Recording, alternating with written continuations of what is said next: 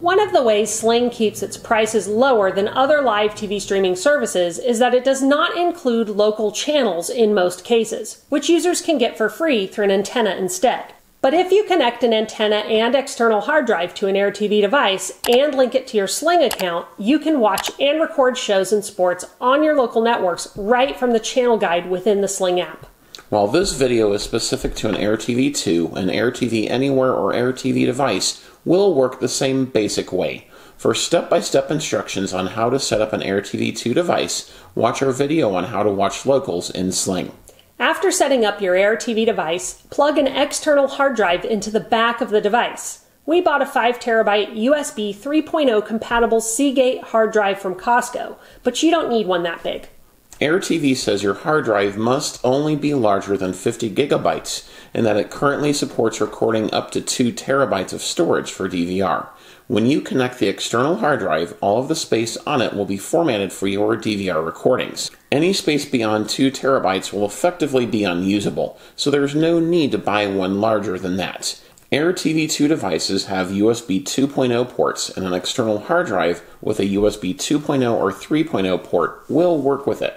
Once you've connected the hard drive, open the Sling app on a smartphone or tablet. Click the gear icon in the top right corner to access your settings. Then click Local Channels from the menu.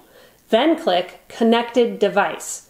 If you have not yet set up an AirTV, you will see an option to Set Up AirTV. Click that. If you already have set up an AirTV device, click My AirTV. Connect your hard drive to the back of the AirTV 2 player in the port that is labeled USB. You will see a message appear within the Sling app saying that a new hard drive has been connected. A message will tell you that it needs to format the hard drive for OTA DVR storage and that any data you have saved on the drive will be lost. Click the orange button that says Format Hard Drive. The AirTV 2 device will format your hard drive, which may take a few minutes. When it's done, navigate to the guide within Sling and verify that your local channels are there. If you need to, rescan your channels from the My AirTV screen within Local Channels in the Settings menu. Now navigate to the guide within Sling. You should now see a tab across the top that says Locals. Click it to see your local channels within the Sling guide. Click on a show that is airing in the future to record it. For example, we'll click on The Price is Right. When you do, you'll see the option to watch the channel, record the show, or view more details about the program. Click the orange Record button. A message will appear in the top right telling you that the program is now set to record. To see your recordings, navigate to the DVR tab within Sling.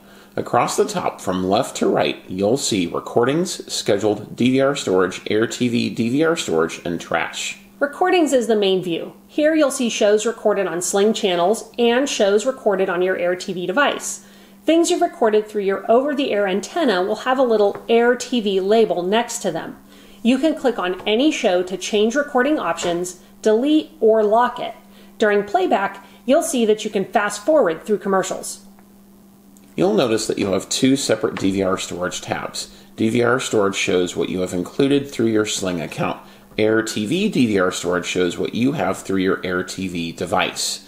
As you can see, capacity is different for each.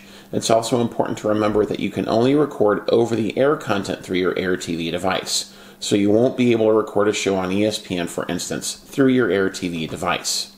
An AirTV 2 device has two tuners, which means you can record up to 2 shows at once, as it shows on the screen in your AirTV DVR storage tab. You can also choose to watch one show live and record another one if you want. Another important thing to know is that a paid Sling subscription is not required to connect an AirTV device and use it to watch and record local channels within Sling. We confirmed with Sling customer service that you can use this with a free Sling account, which is great. While Sling doesn't make AirTV devices, it regularly offers deals on them when you sign up for a paid Sling plan. It's not uncommon to get an AirTV device free through Sling when you pay up front for a month or two of service. While the AirTV 2 device retails for $85 to $100, we got ours along with an antenna for $49 through a Sling deal. If your deal does not include an antenna, you can buy a good indoor one on Amazon for $50 or often less. Any antenna will do. It does not have to be Sling's included one. You can watch our Mohu leaf antenna review for step-by-step instructions on setting up an antenna in your home. It's easy and it only takes about 5 minutes. Both the antenna and AirTV 2 device are simple to set up and use. Yeah, and once you do, it adds convenience, because wherever you are, you can launch the Sling app and watch and record your locals right there with all your other channels. If you have a Fire TV device, you can even integrate this functionality right into your Fire TV home screen. Since Sling is one of the live TV sources you can integrate into the guide function on the Fire TV homepage, an AirTV device gives you a workaround for getting locals back in the Fire TV home screen. Yeah, and that is a pretty nice convenience. If you want to see more about Sling plans, prices, and features, watch our Sling review video. Overall, we think pairing an AirTV device and antenna with a Sling account takes the experience closer to what you might have been used to with cable.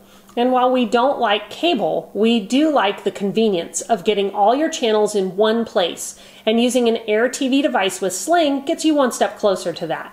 How do you currently get your local channels? If you use an AirTV device with Sling, what do you think of it?